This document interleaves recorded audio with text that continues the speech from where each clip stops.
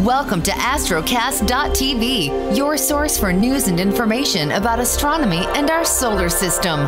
Now, here are your hosts, NASA JPL Solar System Ambassadors, Greg Redfern and Greg Piepol. Hello everyone, I'm Greg Redfern. And I'm Greg Piepol. Welcome to Astrocast.tv. We're here to help you understand some of the exciting discoveries in space, and in particular our solar system. And our sun. Our universe. Yes, Greg, with all the incredible things going on in the space sciences, many are calling this time right now the golden age of astronomy. Now, Mr. Piepol, we hear that the sun is undergoing a new solar cycle. Can you tell us about that? Yes, Greg. Solar cycle 24 begins. It's here. The long-awaited sunspot announcing the next solar cycle has made its way around the solar edge, or as scientists say, the limb. On January 3rd of this year, the little sunspot that could, also known as 10981, seemed like a normal little solar magnetic storm about the size of planet Earth. But when we take a closer look at it, something very interesting appears. It's actually the first spot of cycle 24. Spot 10981 is a leading indicator that we can expect to see changes with the sun's recently quiet level of activity. You see, every 11 years or so, the sunspot activity reaches a maximum intensity. Sunspots, prominences, and flares really pick up and put on a show. Peak sunspot activity is called solar maximum. Then, after several more years, activity on the sun's surface begins to die down and become quieter. That's about where we are now in 2008. It's called solar minimum. Now, how do we know for certain that little sunspot 981 is a member of the new cycle 24 and not 23?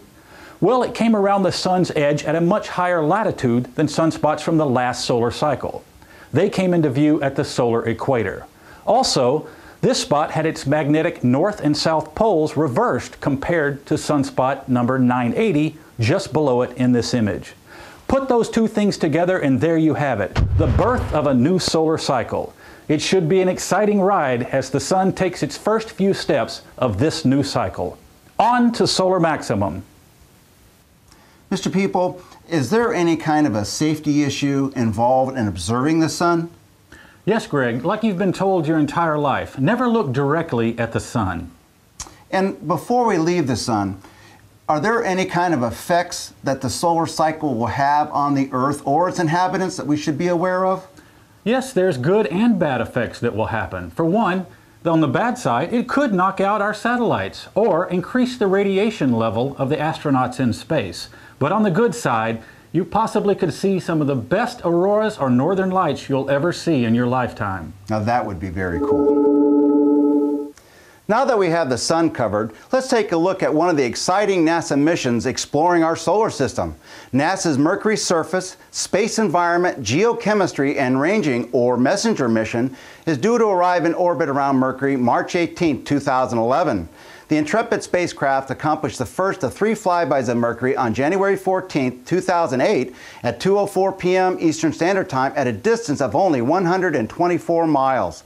It has been 33 years since a spacecraft flew by the planet closest to the Sun, and it was Mariner 10 that did so in 1974 and 1975. Launched August 3, 2004, MESSENGER completed 2 flybys of Venus, the first completed in October 2006 and the second in June 2007. MESSENGER has passed a 2.4 billion mile mark, or about half the voyage to Mercury.